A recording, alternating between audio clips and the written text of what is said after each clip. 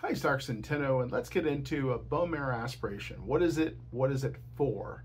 So a bone marrow aspiration is when the doctor obtains a bone marrow aspirate by using a thick needle, and that's worked into the bone around the pelvis. And people think of bone as like cement. It's more like hard plastic, so a thick needle will work through it like hard plastic.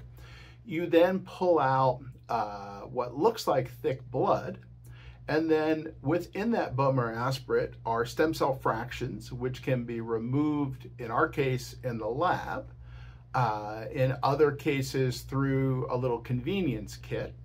And those fractions contain stem cells. And once you concentrate all of that, that becomes bone marrow concentrate. Bone marrow concentrate is what's used in a same-day stem cell procedure that's based on bone marrow. Now, there's lots of ways to do a BMA. There's the bad way, which most doctors do. They just pull as much as they can and go because it's quick. Whereas if you do it the right way, it takes longer. You've got to go to multiple sites and take small amounts to dramatically increase the amount of stem cells. Also, you really can't do a BMA from the knee, can't do it from the front. It has to be done at the back of the pelvis because that's where you get the most stem cells. So that's what a bone marrow aspiration is. It's a critical part of a bone marrow stem cell procedure.